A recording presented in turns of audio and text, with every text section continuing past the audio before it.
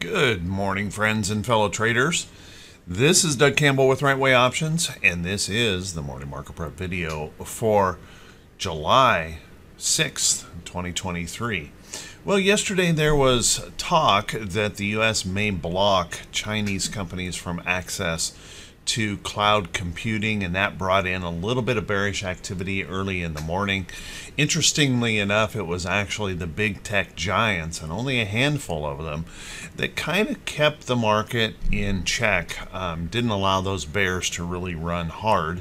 And then we had the Fed minutes come out suggesting that, yep, there's likely going to be more rate increases. I don't know why that is a surprise, because the Fed members continue to repeat that over and over and over almost daily. But for some reason, the market has this idea that it can outpredict the Fed and what they're going to do.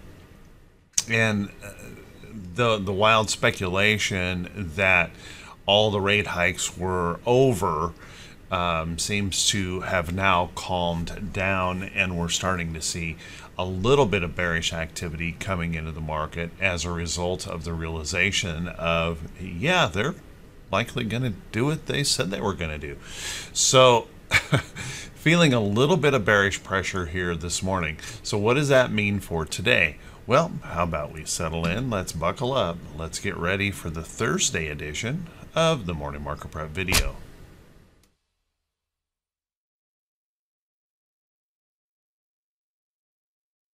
Good morning once again, everyone, and thanks so much for being here. I do truly appreciate it. Let's take a look at these charts and see if we can figure out how we might want to approach the market for today. Well, we continue to struggle with this major resistance level here in the chart, and although we tried to squeak through there again yesterday, by the end of the day, those bears pushed us back just enough that we stayed below this resistance area that's capped us here since August of last year. And as you can see, a little bit of a challenge in here this morning with a bit more selling, a bit more of a gap down this morning coming into play. Now, having said that, if I take and draw a line up through here, you can see that that is still an upside trend, and we have good support areas in the chart. So although we're feeling a little bit of bearishness this morning, I'm not sure that this really changes anything just yet. So no reason to panic here at all in the chart. This is still a bullish looking chart. If we take a look at those support areas, as you guys know, that I was talking about this level of price support right in here yesterday. If the bears were to engage, pushing down into this area somewhere in here seemed like a likely possibility. And now this morning, it looks like there's a pretty good chance that we may test this price support in the chart. Now, if that were to break, then I think our next level down is somewhere right in here. We would look for these price points right through here, and that big candle low right there to be the next level down if this area were to break. Now that would be a pretty painful move, but even with that painful move, it still doesn't change the upside trend. So no reason for any particular panic if that were to occur.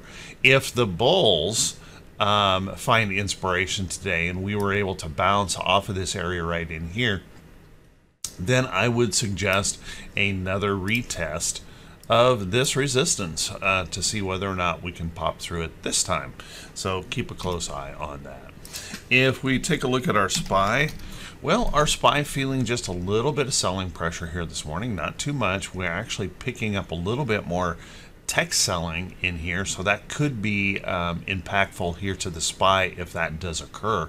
But right now, this is a very, very bullish chart. The one thing we do have questions on is, of course, that potential double top resistance right there.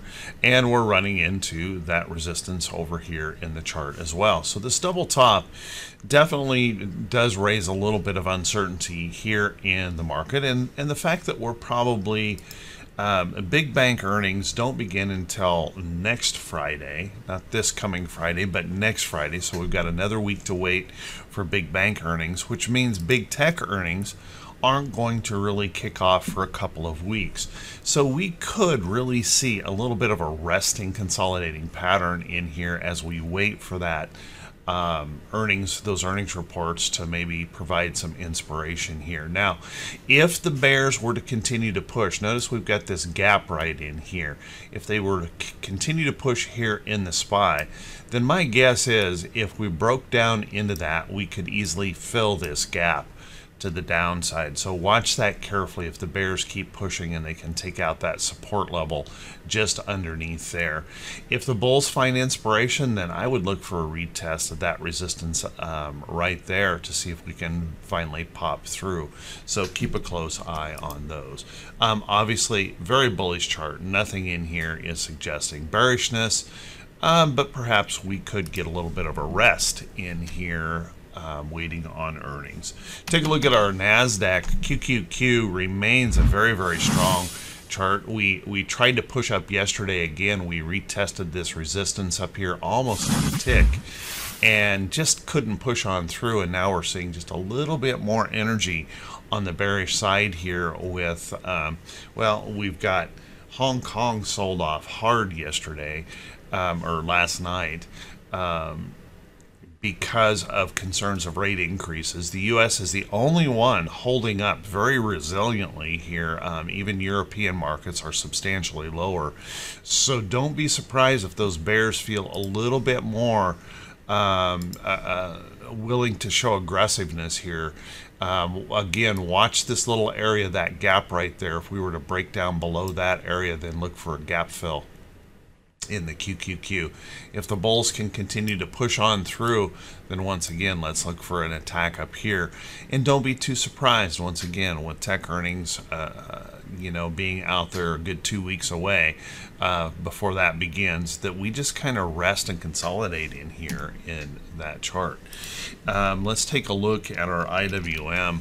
IWM also showing that same pattern. We've running into this resistance once again, and we have done this so many times before.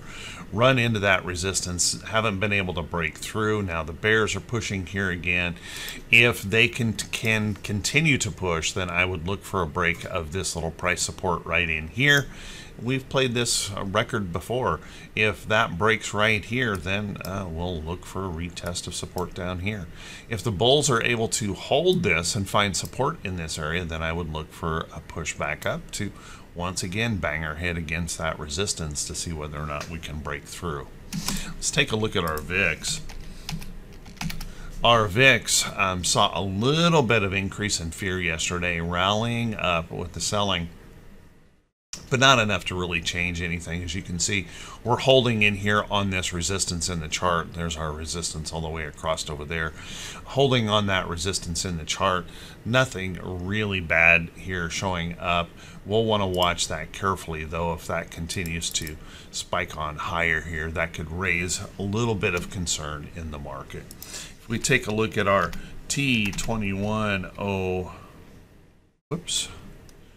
There we go. T2122, our 4-week new high, new low ratio. As you can see, we did pull back from our overbought condition here in the market. And as a matter of fact, members of Right Way Options, some members took some profits because we actually utilized this chart to put on some short trades for the pullback, and there were some nice profits taken yesterday from some of the members of RWO, and I'm still holding some short positions here on this that are showing benefits today as a result of these overbought conditions. Now, from that situation here, what does this mean? Well, it means that if the bulls can find inspiration, we've opened up an opportunity to bounce and move back higher. If the bears continue to find that inspiration, then we've got a lot of room down here for us to potentially move if we can show, if those bears begin to pick up a little bit of aggressiveness here in the market. So watch carefully there.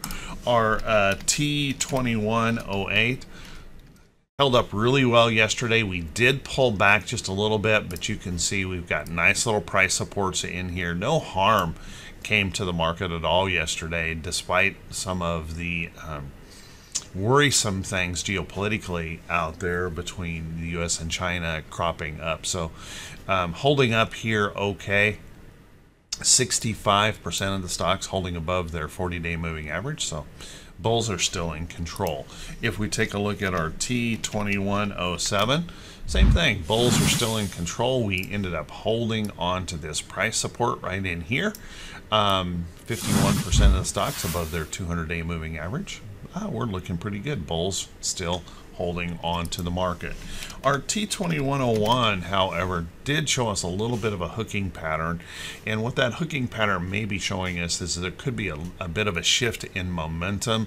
We may be picking up a little bit of a bearish shift here in that momentum, so watch that closely if that were to roll over. Now, volumes were incredibly light yesterday, so I'm not sure we can read really good information in this.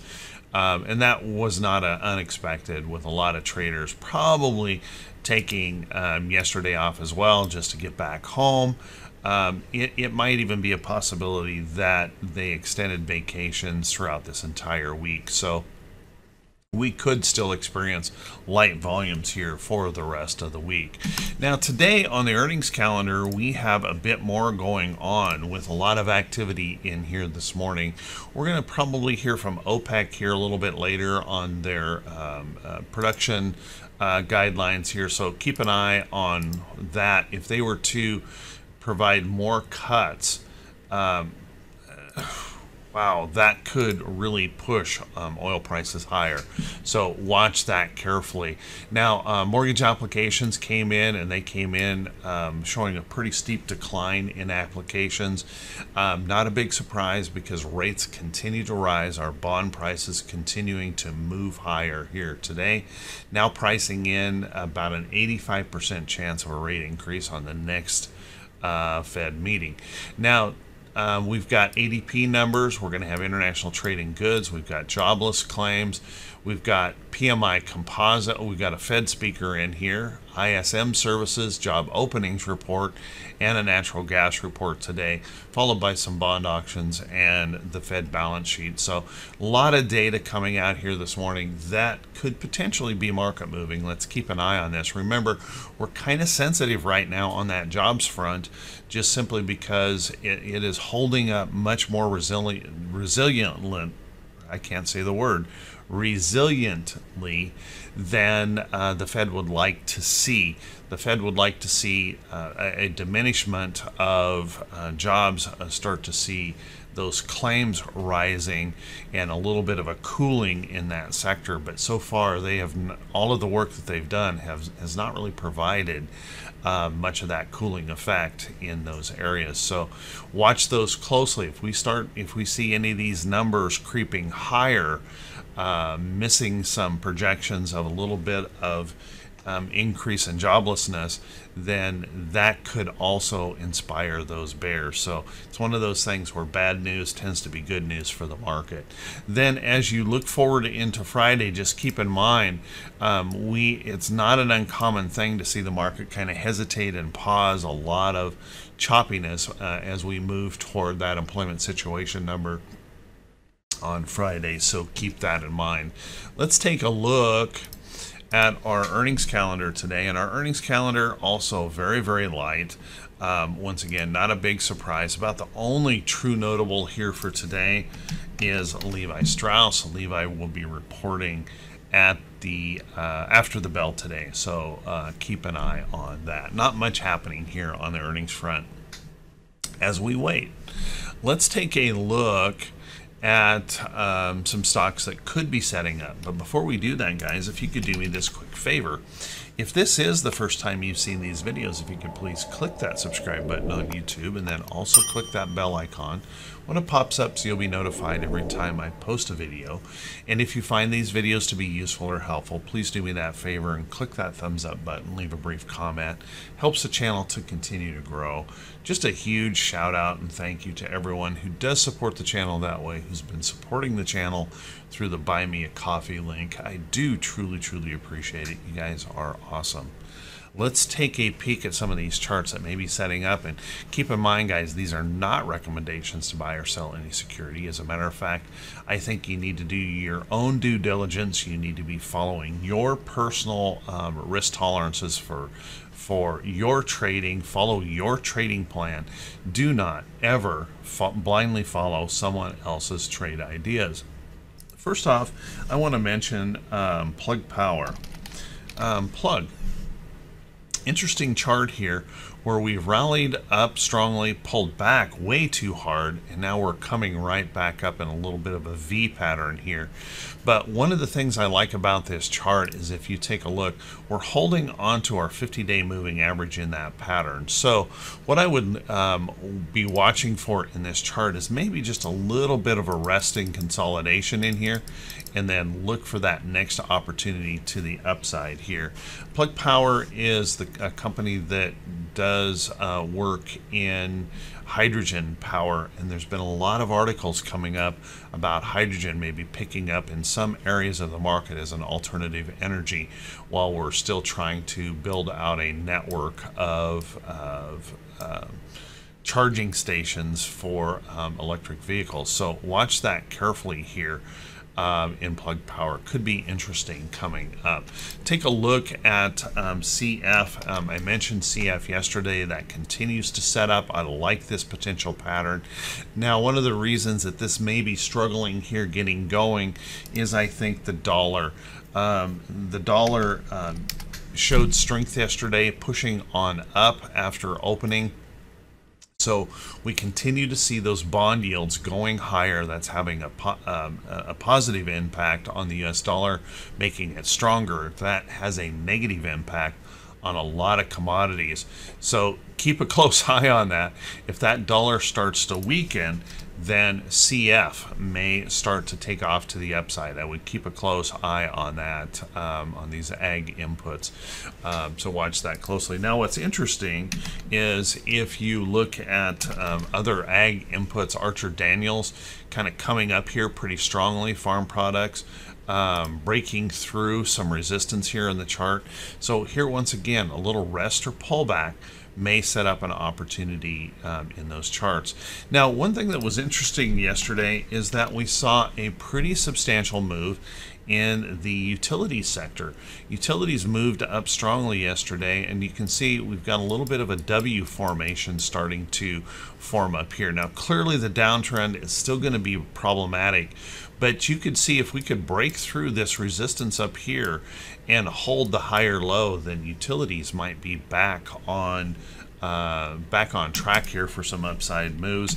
Take a look at Southern Company. Southern Company trying to do that same thing, a little W pattern, trying to break up through some resistance. So there's a few of those stocks out there starting to show a little bit of bullishness. You can see NEE trying to break back up through that downtrend. Let's watch some of these utilities if that can occur. Take a look at UNG. Now this one I have a bias in because I am holding UNG, but UNG had a pretty rough day yesterday, pulling back substantially. Kind of keep an eye on this. If we can continue to hold this upside trend, and this may be very dependent on the US dollar as well, but if this can hold in here, I would watch for that opportunity then that this pops on through, holding on to that trend. Could still have several days in here of resting and consolidation. If the dollar weakens though, look for UNG to maybe take off. In other energy sector stocks, take a look at Occidental. Occidental has now broken the downtrend here, and this is a Warren Buffett favorite right now. He's been buying this up like crazy.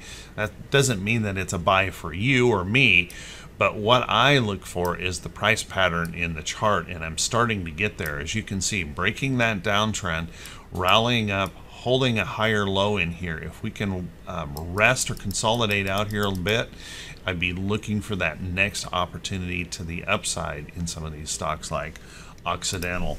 Now taking a look in other places, Valero Energy is also starting to show those patterns, breaking through this very challenging bottom that it's been going through.